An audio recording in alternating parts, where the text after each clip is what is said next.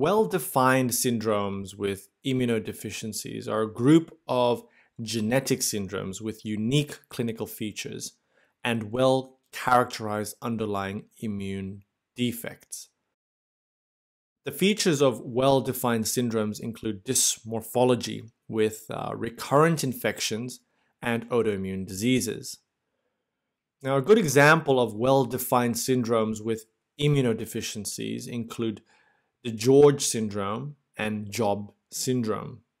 These two conditions have unique characteristics and also lead to increased risk of infection because these conditions are associated with immunodeficiency. DiGeorge syndrome is when one has a defective development of the pharyngeal pouch system, and this is caused by mutation in chromosome 22. For DiGeorge syndrome, remember catch 22. 22 as in the microdeletion in part of chromosome 22 resulting in the mutation. C is for cardiac abnormalities. A is for abnormal facies, where you get a distinct type of look. T is for thymic absence or abnormality. C is for cleft palate. And H is for hypocalcemia, resulting from parathyroid hypoplasia. Immunodeficiency in DiGeorge syndrome is a result of an abnormal thymus, because normally the thymus is actually where T cell development occurs early on. T cells then eventually move to the lymph nodes and become activated. T cells are important for, two main reasons. One, they stimulate B cells, which are your antibody-producing cells. And two, they also destroy infected cells. When there's no or abnormal thymus, this means deficiency in T cells, which subsequently means B cell dysfunction. Without B cells and without antibodies, you increase the risk of infections. The other well-defined syndrome with immunodeficiency is hyperimmunoglobulin E syndrome, also known as Job syndrome.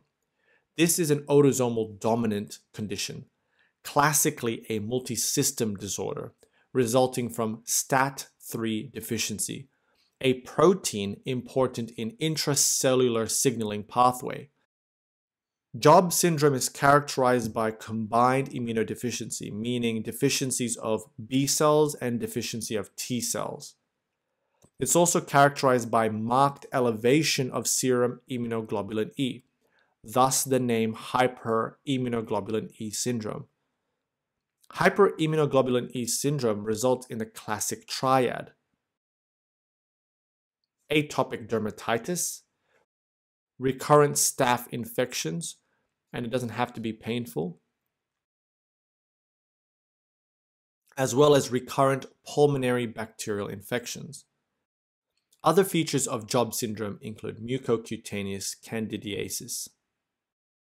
Thank you for watching. In summary, primary immunodeficiencies include well-defined syndromes with immunodeficiencies, of which two are very important to remember: DiGeorge syndrome, which is caused by mutation in chromosome 22. Remember catch 22.